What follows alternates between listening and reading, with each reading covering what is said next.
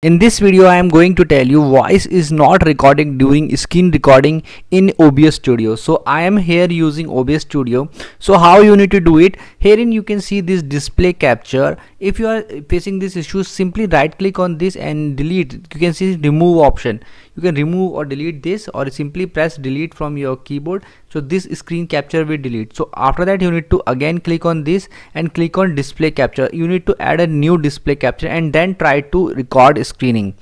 Another thing is that you need to check the latest version. You need to go to help and click on about. So make sure to update it to the latest version. Make sure that the mic is connected properly. You can go to the headphone section and herein you can check your headphone is connected or not. Herein you will see headphone is showing for me.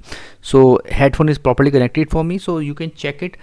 Also make sure to check the mic settings and make sure to check whether it is connected properly or not, and check your mic settings properly. Also check the mic hardware issue, and if maybe the hardware issue in your mic may be causing the issue.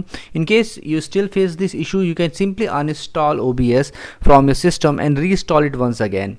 Make sure to uninstall it completely and then reinstall it.